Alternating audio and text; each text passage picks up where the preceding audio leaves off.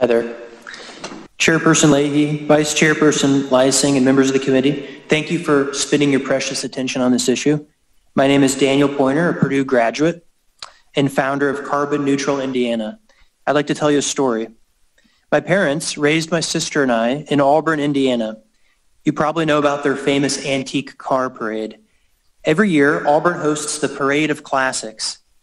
These are gorgeous cars with shiny chrome, long curves. When I was a kid, about 10 years old, I pulled a wagon along with the parade. In that wagon was a cooler full of pop. My competitors sold their pop for $1 a can, so I priced mine for 75 cents. When older people saw a young entrepreneur, they gave me their dollar and said, "Keep the change." I learned a couple of things. One, pricing strategy is a thing. Two, most people are generous, some very generous. They want to do the right thing. And three, Hoosiers love entrepreneurs in the free market. This morning, we have an opportunity to explore a fun idea. It's an opportunity to leverage the free market and voluntary goodwill to satisfy a lot of needs at once. You'll hear how more and more companies in our backyard, like FedEx, Salesforce, General Motors, Toyota, Novartis, and others, are paying people to clean up their carbon trash, their unwanted carbon pollution. These companies measured how much carbon trash they create. Then they try to reduce it, but sometimes it's more cost-effective to pay somebody else to clean it up. Now we're talking about an opportunity for Indiana, specifically an opportunity for Indiana farmers and Indiana forest owners. I was talking to the sustainability director of FedEx a few weeks ago. I'm sure you know they're investing $1.5 billion in Indiana. So I asked him, how can we help FedEx succeed? He told me one thing: get more Indiana landowners plugged into carbon markets. Why? Well, FedEx wants to reduce their carbon footprint. It's just the right thing to do. And they're getting more and more pressure to do so from their customers, employees, and their investors. The problem, though, is we don't have electric airplanes yet. So FedEx wants to pay Indiana farmers. By implementing certain farming practices like no-till and cover crops, farmers can literally pull carbon out of the air and put it into the soil. And forest owners can do the same thing. This is even a way for the DNR to acquire land without putting that burden on taxpayers. Everybody wins.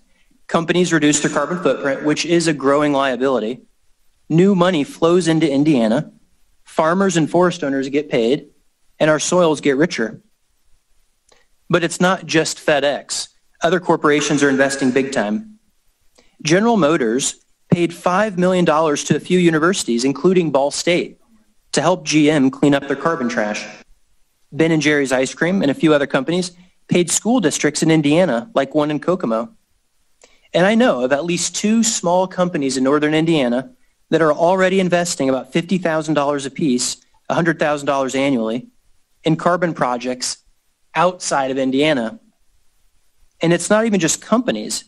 Households want to clean up their carbon trash too. In fact, 20% are willing to pay $40 a month. That's over 500,000 Hoosier households. And even if just 5% of that 20% participated, that represents $12 million of demand from Hoosier households. That money should be flowing to Indiana farmers and forest owners. The world is changing. People and companies want to clean up their carbon trash. So I founded a nonprofit, Carbon Neutral Indiana, and we help households and businesses do just this.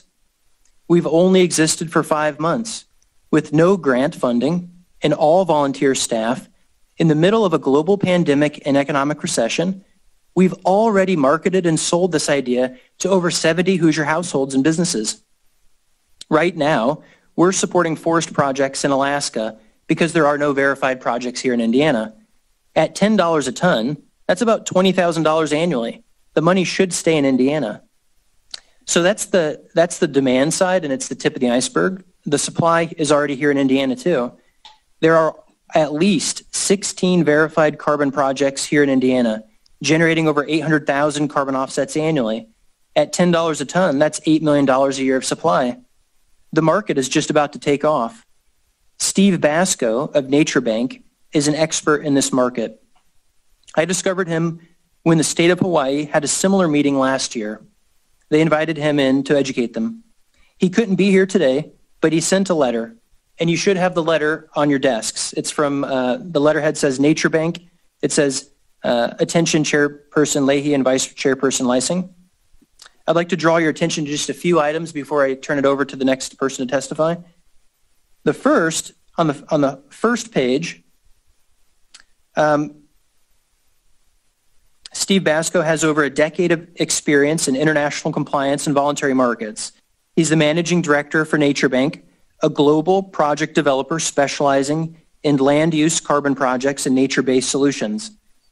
They also developed the world's largest forest carbon project called the Great Bear Forest Carbon Project. I'd also like to bring your attention to page 2. There's a lot of good information in here. He's a world expert, but I'll just be brief. On page 2, in the middle of the page, you can see this important distinction between voluntary and regulated carbon markets. What we're talking about here today is a completely voluntary carbon market. It's also important to notice at the bottom of page 2 that voluntary and compliance markets can coexist, and often they influence one another in good ways. Let me turn to page 3. Actually, let's jump to 4. So page 4 may be the most important page, and it's important to take a look at it later. Some key figures. The World Bank just put out a 2020 carbon market report. They said that 45 jurisdictions and 25 subnationals around the world are participating in carbon markets with a combined market value of about $45 billion. And this was in 2019. But in addition to these jurisdictions, there are 15 subnational regions, almost 400 cities, over 700 multinational companies, and 16 global investor groups working towards achieving net zero emission targets. So these are the companies that are willing to buy Indiana carbon offsets.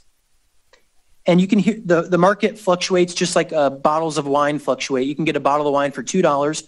You can buy a bottle of wine at auction for $50,000.